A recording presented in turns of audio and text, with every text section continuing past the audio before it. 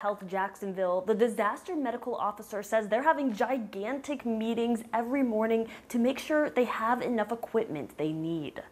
Especially when you look at the intensive care unit and those patients, while they're a smaller number of folks, they require a lot more support. And so you have multiple people having to go in and out of those rooms. Dr. David Caro, the disaster medical officer for UF Health Jacksonville, says he'd like to be able to change masks between every patient, but that isn't possible.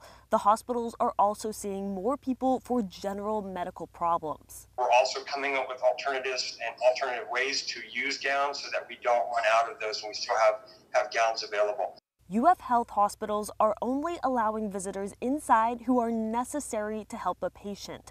Baptist's new visitation policies start Friday. Caro says no donations will be turned away, like these homemade masks. In short, the PPE issue is still a real one. It's still a concern.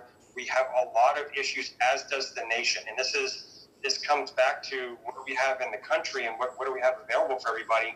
And everybody is at a point where we would love to have more. Staffing is another big concern. He says they are stretching the staffing they have right now.